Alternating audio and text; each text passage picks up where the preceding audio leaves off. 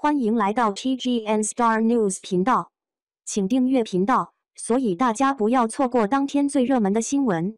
我们今天的时事通讯包括以下内容：出道9年，顶流5年，王一博遭受了多少诋毁，就得到了多少赞美。时间是过得真的很快，一眨眼的时间，王一博已经出道9年了，而他登顶顶流之位也已经有5年了。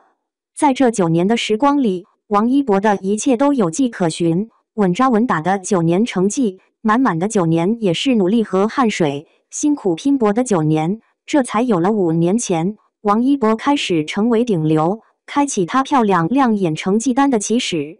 与其他一路资本相互的艺人不同，王一博的成长是大家看在眼里的，每一个时间段都有他的辛酸，不容易，每一个人生道路都有他的老粉一路陪伴。也正是因为如此，大家才能清楚地明白王一博在这些年来经历了什么。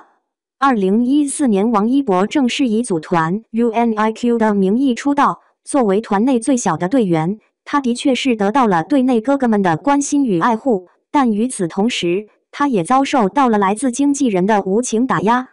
康文这个让无数了解王一博曾经过往的粉丝都恨得牙痒痒的女人，在王一博还没有被外界过多知晓的时候，他的不容易皆来自于他。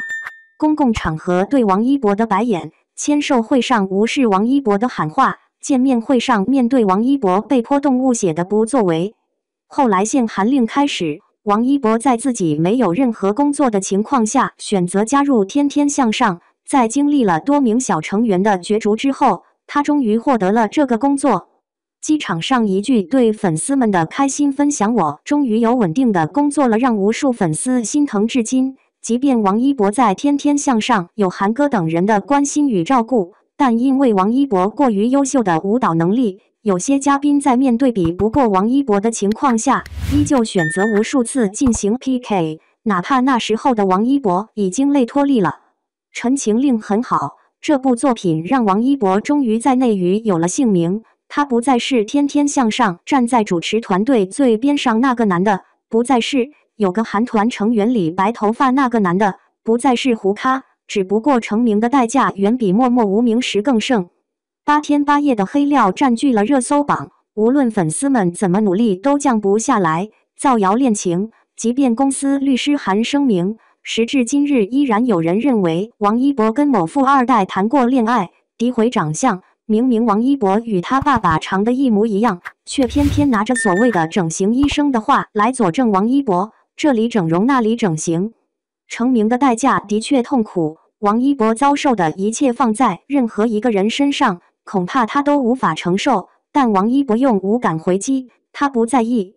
于是王一博可以凭借无名和长空之王获得第25届上海国际电影节电影频道传媒大奖最受传媒关注男主角奖，可以凭借剧集陪你到世界之巅获得第30届中国电影金鹰奖观众喜爱男演员奖，可以获得第26届华鼎奖全国10佳观众最喜爱的电视明星奖。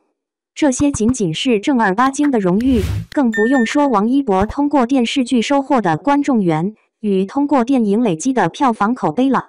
9年的时间，王一博遭受太多诋毁，有过无尽的孤独，但在5年前，他真正走在大众面前的那一刻，他也同时拥有了抵御这些黑料的能力与勇气。如今他所有的赞美都是他应得的。